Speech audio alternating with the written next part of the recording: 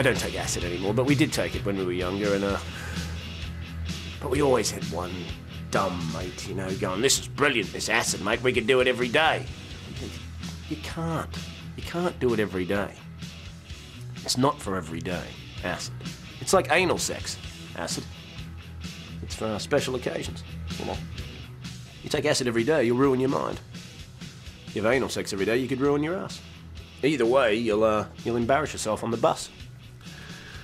I guess the last time I went tripping was probably in Amsterdam with two Canadian friends of mine. We bought so many mushrooms off this Dutch guy. It's like, "You have bought so much produce. How would you like to try these mushrooms? I have grown them myself, and you can have them for free." Thinking, all right. What do they do? He's like, "I have no idea. You will tell me."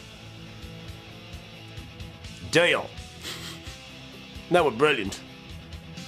You know, we got so high, we wandered around Amsterdam tripping, you know, wandered into one of their service stations, stole a couple of bags of ice, and took them down to one of the canals and released them back into the wild. You go to Amsterdam, you're in the middle of the city, there's a road next to a canal. I'm thinking, you know, is there a fence? No, there isn't. You go to Australia, the council, they'll be out there. Big sign, big fence, don't go in the water, you fucking idiots. You'll all fall in the water and drown, don't go in.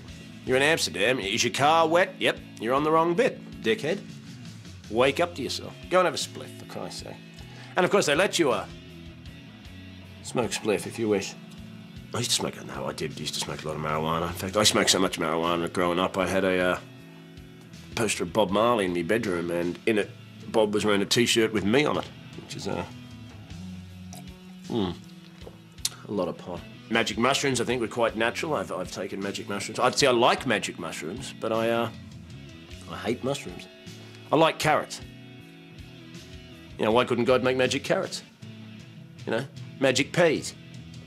You know, then we could all have sausages mash, magic fucking peas, you know, which would make eating in England worth it, wouldn't it, you know?